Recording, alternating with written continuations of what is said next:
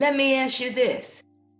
Was your mother aware and able to agree with you, or she saw you as coming with something, not only that she was concerned about your safety, but did you feel as though she agreed with you and your dad, or did you feel completely alone?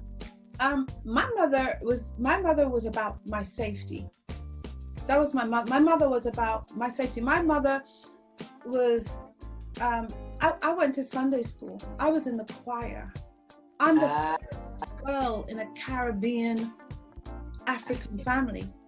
I'm the first girl. So with that comes an expectation and a promise, you know?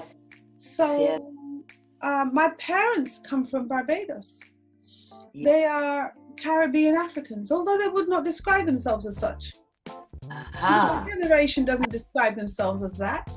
They're described as West Indians or Barbadians, you know, but I know they're African. So, I be calling people names, you know, but my mother was concerned. But my father was different. My father, of course, he's an African man in Europe, so he's experiencing the world a certain kind of way.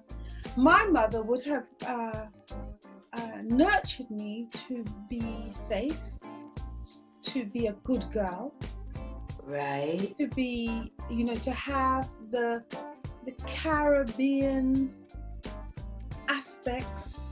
So, you know, this is what you do.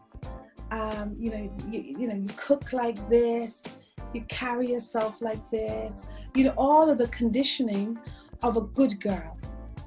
Now, bubbling up inside of me is a revolutionary. You know what I mean? I'm like, my father was a different kind of African in that he was a philosopher.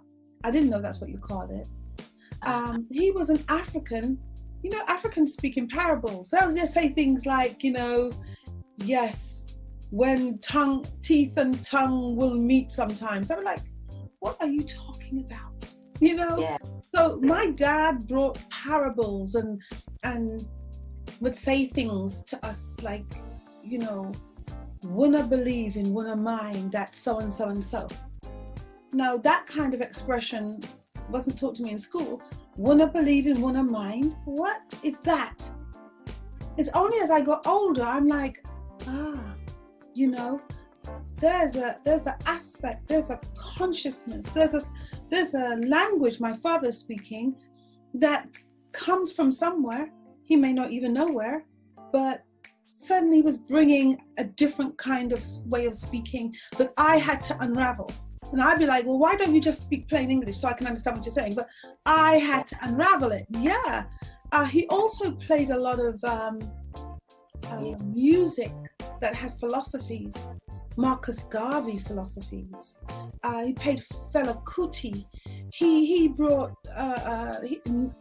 Nina Simone, like people like who were talking about, you know, a revolution, but they weren't necessarily calling it. They were talking about an injustice and a pain and a right.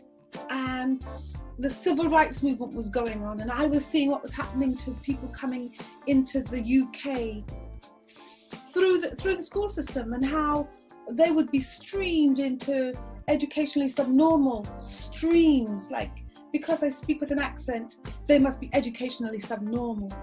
Because they have a swagger, they must be, you know, they're deviant. You know, like I was attracted to it. Yeah. I was attracted to it. I was like, I don't know what that is, but I like that. So that's a little bit about me. I mean, of course, a lot has happened between that time of me being a child and me being an adult, but that's kind of where some things were birthed in me, and I didn't have a name for them. I just had an awakening. There was an awakening happening.